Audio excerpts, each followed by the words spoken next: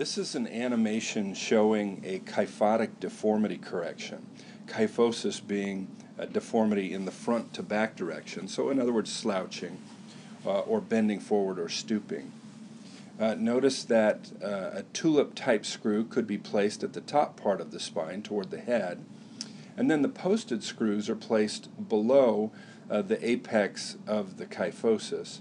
Rods are bent and contoured to fit the top part of the spine, but they're left uncontoured toward the bottom part of the spine. Unidirectional rod crimps are placed over the posts, and the threaded posts then can be manipulated and twisted with these quick threaded drivers, and through this slow gradual turning of those screws we can correct the kyphosis. The kyphosis is very gradually corrected, one pedicle screw at a time, or perhaps two at a time, but one level at a time.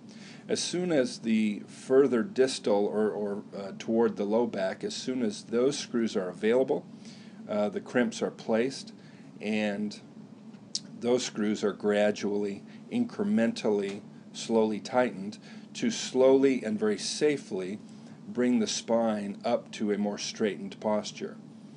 So the video is showing that the stress of this correction is spread across multiple points of fixation, multiple screws, so that the risk of failure of any of the screws pulling out, is minimized considerably. And the stress of correction using this technique is much less than the stress used in conventional techniques where the correction is done all within just a few seconds. This correction probably takes maybe 30 to 60 minutes depending on how stiff the deformity is.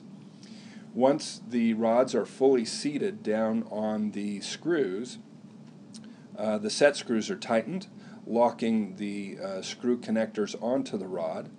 The rod crimps can then be removed, and the long posts that were used for the reduction can be removed as well.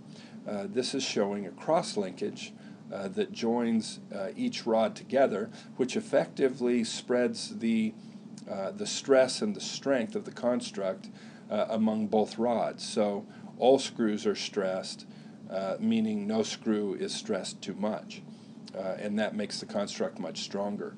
Bone graft is applied, bone graft then fuses, and this is what locks the spine in that new straightened posture. You can see here the difference between preoperative and post-op.